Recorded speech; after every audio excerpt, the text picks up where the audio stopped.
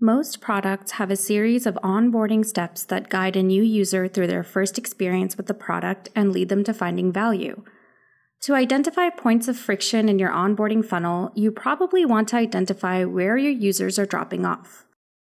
To see how we can do this in Amplitude, let's look at a fictional music and video streaming app called Amplitude. The onboarding funnel for a new user takes them from a welcome page through new user signup, then prompts them to follow a playlist, and then finally play a song or video. In Amplitude, you'll use funnel analysis to see how users move between two steps in your product. First, create a new funnel analysis chart. In the Events module, you'll want to choose the events that correspond to your onboarding funnel in the order you expect users to trigger them.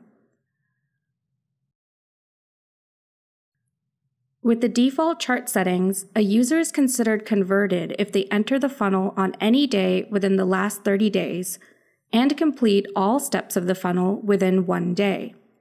This is known as the conversion window. The conversion window is the amount of time a user has to complete all steps within your funnel in order to be counted as converted.